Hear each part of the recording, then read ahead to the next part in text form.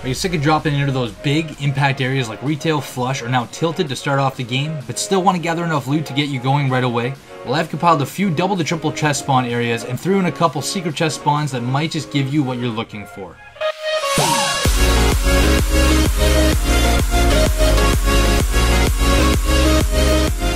We'll start off with a triple chest spawn here on the south side of the map, just below Fatal Farms. Down here you will find a heaping pile of scrap cars and trucks, but this is no ordinary scrap, as it can contain up to 2 chests on just the one pile alone. Add in a third chest only a few steps away on another heap of metal, and voila, you have a triple chest spawn area.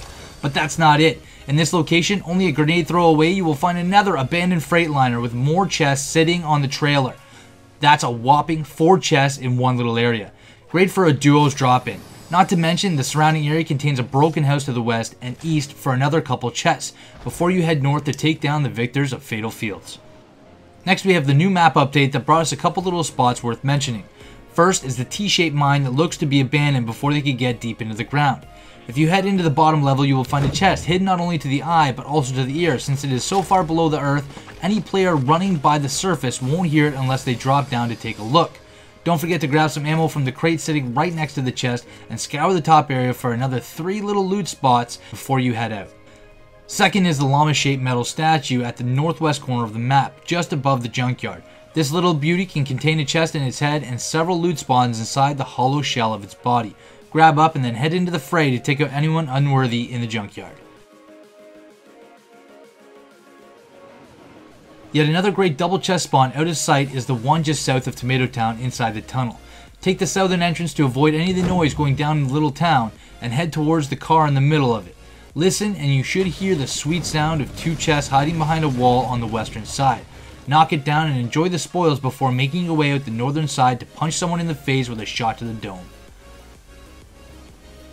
Next up we have the ice cream truck located in the northeastern part of the map. This little fella can contain not 1 but 2 chests to get you ready before heading into the lurking woods next door. If that isn't enough, head southeast for the fort or west to the houses just to gather a few more chests before making your move to a more heated area of the map. Next up we have the cliff jumper truck.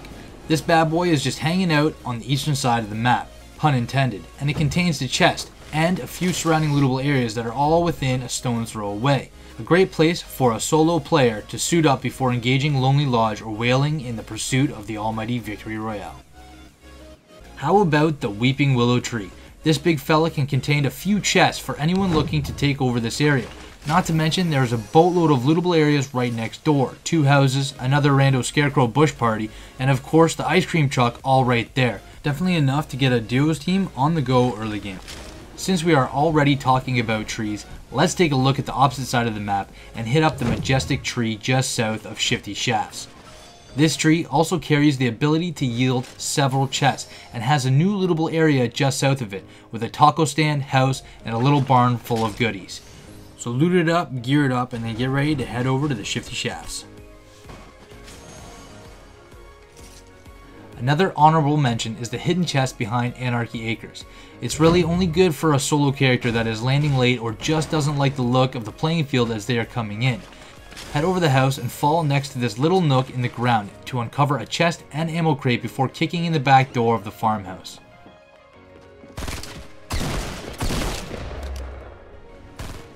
Last but not least, I figure I better mention the bus crash site.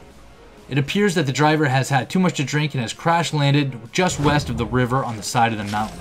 Not only did he bring 2 chests, but he almost always leaves behind a few extra guns laying around as well. Great for you and your partner before heading into the mess that needs cleaned up in Tilted Towers. Enjoy. Well, that's it for now. There's always more areas that can be useful when you want to land somewhere incognito. Let me know your favorite landing spot and why in the comments below. Don't forget to hit the like button on the way out, and be sure to subscribe to my channel for more great videos like my Where's the Loot series showing you where all the chests are in every single big name area on the map.